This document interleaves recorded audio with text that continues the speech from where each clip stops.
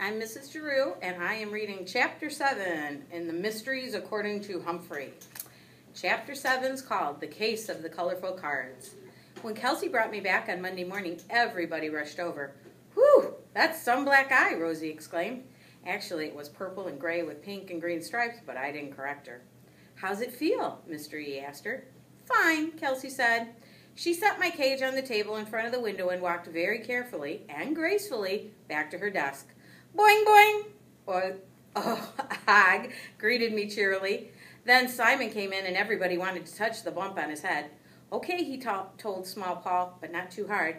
"That's nothing," Thomas said, holding the back of his head. "I hit my head and had to get 95 stitches here." "That explains a lot," Just Joey muttered as he walked by. Tall Paul bent down and looked at Thomas's head. "Funny, there's no scar." 95, Simon asked. I'm pretty sure he didn't believe Thomas. "Are you sure?" "If you got 95 stitches in your head, you'd be sure," Thomas said. My friends all went to their seats, and as soon as the bell rang, Helpful Holly raised her hand. "Mr. E, we always have a vocabulary test on Monday," she said. There were lots of groans from the other students, and some of them went, "Shh, shh." "Well, we won't have one this Monday," Mr. E replied, "because today we'll have..." He didn't finish the sentence because just then Mr. Morales walked into the classroom. He was wearing a tie with horses all over it. I wonder if they make a tie with hamsters all over it. "Class, I have another note from Mrs. Brisbane. She says I'm getting stronger every day. Today I was actually able to put on my slippers. I think of you all every day." "Slippers?" "Kelsey said that's what ballerinas wear. And Mrs. Brisbane said she'd be dancing soon. So just as I thought, Mrs. Brisbane really was learning ballet." So just as I thought, Mrs. Brisbane really was learning ballet. "I have an address for her now," Mr. Morales said, "so I think it'd be nice if you all make cards and we'll send them off to her." "Great idea," Mr. E said. "We'll start on it right away." After Mr. Morales left, Mr. E passed out colorful paper. He told my classmates to start writing their messages to Mrs. Brisbane while he gathered up art supplies. Holly's hands shot up in the air. "They're over there on the shelves. I can show you." "No thanks, Holly. You start writing," Mr. E replied. "Now be sure to make your card reflect your personality." "Can I take this home and work on it tonight?" Daniel asked. "Try to do it now, Daniel," Mr. E told him. "If you don't finish, you can take it home." Soon all my classmates were bent over their tables working, all except for Joey. He stared at his paper, but he didn't write one word. I scrambled up the top of my cage to see if I could read what my other friends were writing, but I couldn't make out the letters from so far away. I wanted to write to Mrs. Brisbane too, but I didn't dare take out my notebook in case someone saw it. And as much as I like my friends, my notebook is private. No one should ever read something that's private. While my friends wrote, things were clinking and clanging and rattling and rolling around as Mr. E poked around the art supply bins. Soon there was a big mound of markers and boxes of colored pencils and crayons on the desk. I saw more construction paper, brightly colored yarn, scissors, glue, and jars of buttons, beads, and glitter. When Mr. E told my friends to take what art supplies they needed for their cards, everyone raced forward at once. "I want those markers," Simon said. "I got here first," Thomas replied, clutching the markers to his chest. "Ooh, feathers," Phoebe said. Rolling Rosie rolled towards the desk. "Hey, I need those," she said. "Ow, Rosie ran over my foot," Sophie complained. "Did not," Rosie said. My friends never acted like that when Mrs. Brisbane was in the classroom. I could hardly tell what anyone was saying because there was so much commotion. Suddenly, my whole body was shaken by the shrill and painful blast of a whistle. Everyone got quiet then. I didn't even have to look to know that Mrs. Wright was standing in the doorway. "What's going on here?" she asked. "We're making cards for Mrs. Brisbane," the substitute answered. "What you're making is an uproar," she said. "I could hear you all the way down the hall, and according to the school policy, you should not be able to hear what's going on in the classroom from the hall." Mrs. Wright walked into the classroom, and I saw that she wasn't alone. Hurry Up Harry was with her. "I don't suppose you noticed that one of your students was missing," she said. Harry hung his head and looked extremely unhappy. "I guess I'm still getting used to all the students," Mr. E said. "Come on in, Harry. Make a card for Mrs. Brisbane."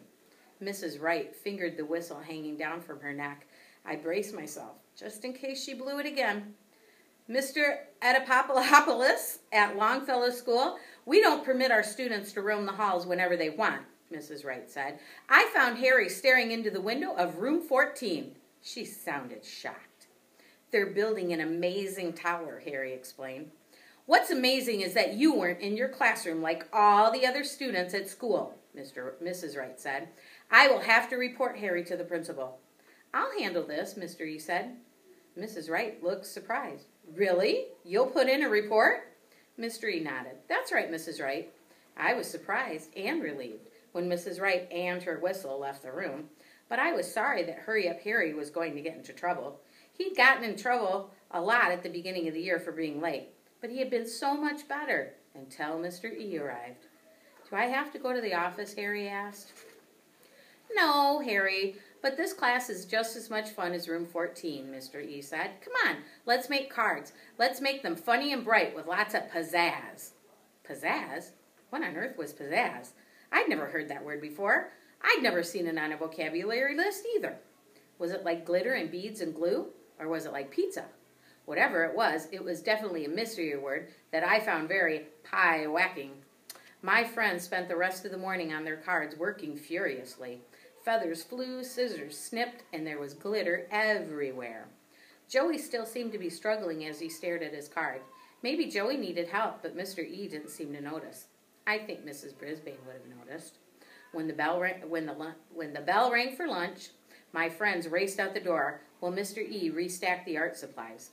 Everything okay, Ms. Mack asked as she poked her head in the door. Fabulous, Mr. E said. Better than I ever expected. Wait, I'll walk to the lunchroom with you. At last, Og and I were alone. Og, I squeaked excitedly.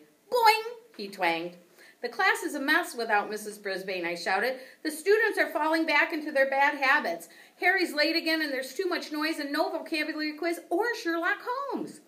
Og splashed wildly in the water side of his tank. Boing, boing, boing, boing. I could tell he was almost as upset as I was. And I want to make Mrs. Brisbane a card too. Boing, boing. And I want to find out where she is, I added. Boing, boing, boing. There was so much to think about. I wondered if Harry would get back to class on time. I wondered if Mr. E would teach us something in the afternoon. I wondered if Mrs. Brisbane would ever, ever, ever be back. My fellow students came back after lunch, all except one. Hurry Up Harry wasn't missing, but Forgetful Phoebe was. However, she showed up right after the bell rang. Sorry, Mr. E, she said. Not a problem, he answered. Take a seat, because now we are going to play Math Monsters. He took his fingers and pulled out the corners of his mouth and the corners of his eyes. He looked pretty creepy, especially when he made a scary laugh, like a witch. After all, you know what's coming soon, he continued. There was a pause, and then Thomas shouted, Halloween! Then everyone started shouting, Halloween! My classmates seemed happy about it, but I remember last year's Halloween. With creepy smiling pumpkins and ghosts and goblins and monsters, now it was coming back. Eek! After school, Og and I had some visitors. Hello, Mr. E greeted them. What can I do for you? We were in this class last year, a soft voice said. It was Speak Up Saya. She was one of my best friends in room 26 last year. We came to see Humphrey and Og. Be my guest, Mr. E said, and soon Og and I were surrounded by familiar, friendly faces. Hi, Humphrey Dumpty. Boy, bad news about Mrs. Brisbane. That was good old AJ's loud voice. Yes, yes, yes, I agreed. Poor Humphrey, poor Og. You must miss Mrs. Brisbane a lot, said Golden Miranda. She was such a wonderful friend with a terrible dog, but I'm sure she misses you too. Hi, Humphrey. Winky says hi, says Mandy, whose hamster Winky was a friend of mine. It was great to see my old friends, but it was sad, too, because they reminded me of happy days in room 26 with Mrs. Brisbane, my teacher. Or was she? Humphrey's Detectionary. It's a mystery to me why humans enjoy a very frightening holiday like Halloween. I hope you enjoyed the chapter, and keep reading.